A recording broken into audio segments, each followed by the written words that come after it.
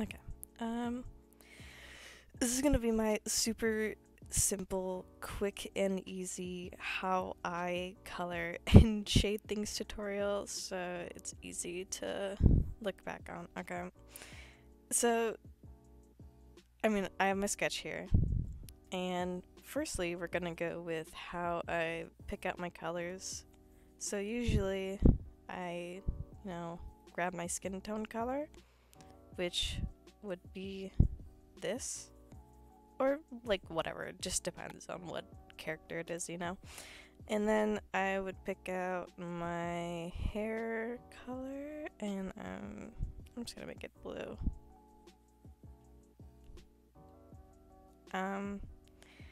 So if I'm color picking off of a palette or a character, what I would do is I would create a clipping layer.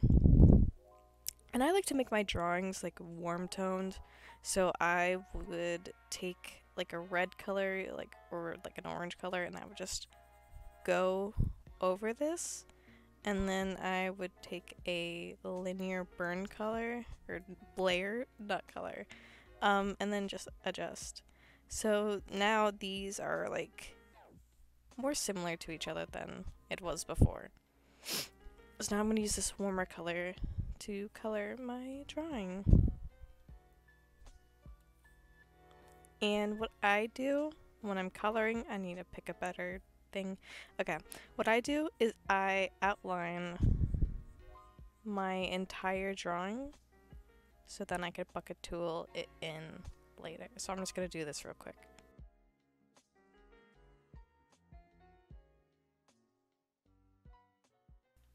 Okay, now that I have that outline, I am going to take my bucket tool, which this is my settings for the bucket tool, and then I'm going to fill it in. What I love about the paint tool side bucket tool is that it doesn't leave any of those nasty white lines. Okay, so now what I'm going to do is create another clipping tool on top of this, and then I'm going to take my hair color and color it in. And I color it this way because when you color the whole thing in, you can just go in with a clipping mask and it won't go outside the lines, which makes it really, really easy for you to color.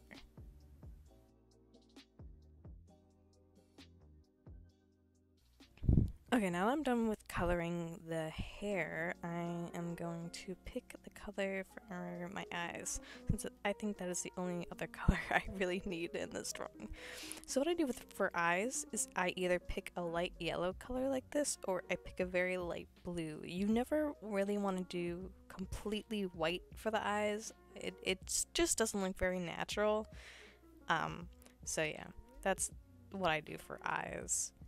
It just honestly makes it look better in the end than just bright white, because bright white doesn't have any hue to it. It's just white, so this just makes it look better. Now I'm just gonna combine the layers together using the the keyboard shortcut Control E. I'm sure there's another so this button under the new layer button is the way to combine the two layers together if you want to manually do it, but I like the keyboard shortcut better. Now I'm gonna go and add the blush to this drawing. You always want to add blush first, in my opinion. So I usually take like an orangey color, pretty bright orangey color. You never want to go all the way up or all the way to the side. You want to just pick a nice color somewhere in the middle. That is way too bright. I'm gonna make it darker. Okay. So what I do is I put blush on the nose, on the cheeks, in the corner of the eyes, and on the lips. And if the ears are showing, I'll put it on the tip of the ears, but there's no ears showing in this drawing, which is okay. And then I will blend it out with my watercolor brush, which personally I have a texture on my watercolor brush. which you don't need to. I just prefer it because I just think it makes it look nicer. Okay, now you can make this a multiply layer if you want, which is what I did, and then you just want to lower the opacity. And there's your blush. And if you want to go extra with it, which sometimes I do, you want to put blush like in the spots where you think the most blush would be. So in these type of spots, and especially on top of the upper lip. So just do this.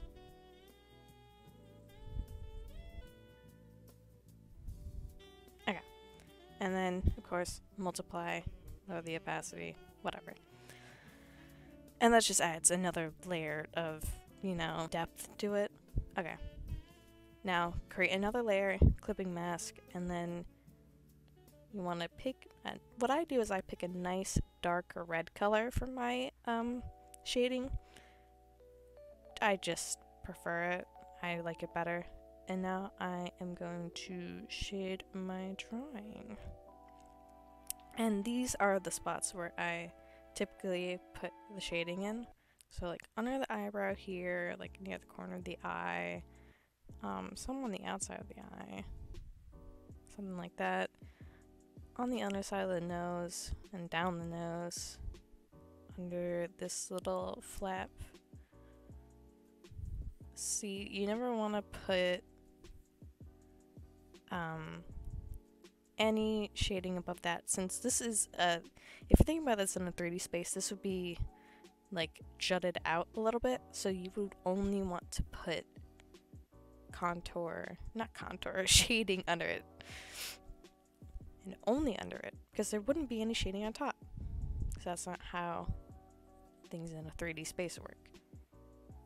And then I put some, and I don't remember what that part of the body's called, but I put some there, put some under the chin, and for the cheeks, cheekbones, and then this is like the classic artist thing. You just want to put a nice big old chunk of contour, not shading. You want to put shading under the chin.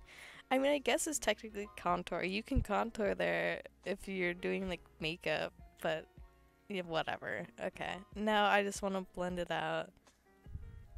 You want to have a pretty big brush and do a lot of like strokes, but pretty quickly, because you don't want to linger there and go oop. And you don't want to add a lot of pressure either, so don't add any pressure while you're doing this. Or not a lot anyway, because if you press down, it's going to add more color, and you don't want to add more color. You just added color, so you don't want to, you know, add more than what's already there. And some of these lines you want to leave sharp. You don't want to blend it out all the way, because that's not how shadows work normally on, like, you know, a 3D space. So this right here is sharp, you know, and under the cheeks would be sharp. I mean, that's like personally how I do it, but for the cheeks, because that's how I contour my face in real life. But some things you just want to leave sharp, because that's how it naturally would work in a 3D space. Okay. So that's all. Oh, I forgot. Hold on. I forgot to add shading under the little bits of hair. Never forget that. Okay, now that we're actually done, let's create... Okay, now that we're actually done with this, let's make this a multiplier or a shade layer. Shade layer is a little bit more intense, but more saturated. I like multiply better. So just lower the opacity on that. I usually do multiple layers of shading, which I'm going to get into. So I try to make this pretty light. Okay, now just combine the layers using the keyboard shortcut or the manual thing. And then we're going to add another layer of shading. And we're not going to do it exactly in the same place as last time, but just in the places where there would be more shadow, so in these deep crevices. So still a little bit more under the chin, a bit more under the nose. We're not going to do as much as we would last time because it's not needed. And doing this adds more depth to the drawing. It just makes it look more, you know, like it's in a 3D space rather than just completely flat. Okay, now that we're done with that, multiply again. I didn't shade that correctly, or blend it out. Lower the opacity. That's it without it. That's it with it. Okay, now that we're done with that, I like to just go in and blend it out a little bit more, just so it looks a bit smoother. Okay, now we're gonna go to highlighting. And what I do is I take a nice light, almost white yellow color, and then I do my highlighting in these little spots. So under the chin, in kind of a curved motion because, you know, chins are curved. And then in the eye bag area, I add some white on the eyelids. I usually go more in depth with the eyelids, but I'm not doing a full drawing today. On top of the cheekbones, because that's where the light would hit, in this little upper lip area, under the cheekbones, some on the forehead, and some on the neck, and then we blend it out. Wait, let me show my blending thing. So this is what my watercolor tool is adjusted to. Okay. Let me continue blending this and I'll be back. I also add a little bit around the nose if I'm feeling a little silly. Okay. Back to being sped up.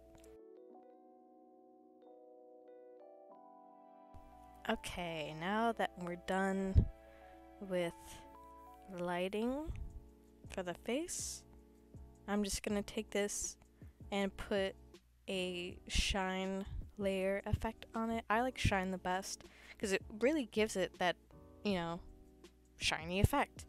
And this filter is really, really strong, so I lower the opacity a lot. There we go. And then usually I do another shine layer on top of it, and this really, really helps give it that shiny effect, in my opinion. Let me show you. This is gonna be really good, but this is where I typically put my bits of shine, just on like the uppermost thing where you think the light would hit the best. So in these little spots. Okay, now that I'm done with that, we're just gonna make this a shine layer and lower the opacity. So that's it without it. That's it with it. I like to make my highlighting and contouring very strong, really contrasted. I just think that looks really good. Okay, so after I'm done with all the coloring on the face, what I like to do is take a nice orange color, and then, like how we're doing with the original colors, I'm gonna add, with the clipping group, an orange, just color it completely orange. And then I put a linear burn filter on top of it, and I lower the opacity, just like, you know, like 5% or 8, whatever. Okay. So it makes everything warm and like the same color and tone, and it just makes it look just so much better. And then I go into filters, and I I up the saturation, lower the luminance, and adjust the hue to how I want it. I always do the hue and saturation first, and then the brightness and contour. I lower the brightness, up the contrast, up the depth. So it makes everything look really warm and strong and contrasted, and I just think it looks awesome. What I would do after this is actually go in and, you know, combine like the liner layer and the color layer to make it, and then like do all my painting stuff, but this is what I do as like a base, just so I know what I'm doing. But once I would do that, I usually take, you know, like a white color, and then I outline what I think needs to be outlined. So if something is like a similar color, I would outline the space between them. So usually under here would be darker, but I didn't do that. But I would usually put a white line between the chin and the other side of the neck. And then I would probably do other sides of the hair, you know. This is really messy because this is not an actual drawing I'm trying to do, but yeah, that's what I would do for white highlights. That is really strong. Okay, whatever. I'm gonna combine these layers just so I can do my next thing. What I would do after is I go to this outline thing under layer, and this will create a white, oh, hold on. Let me put a nice color under this. Usually I start out with a pink background because it helps with the warmth of the colors. That's just what I do. And you want to do that before you color. I just completely forgot to do it because it wasn't that important. Okay, make your color white or whatever you want, and then go to outline, and then you can create a white outline on the outside of your drawing. Look at that. And it outlined the, oh my god, it outlined the little color palette too. And because we made everything much darker, I will sometimes go in and put the highlights back in properly because they got like destroyed by the darkness filter. So yeah, that's what I do when I color. Hopefully this was pretty helpful in some ways or another. Yeah. Hope you gained something from this.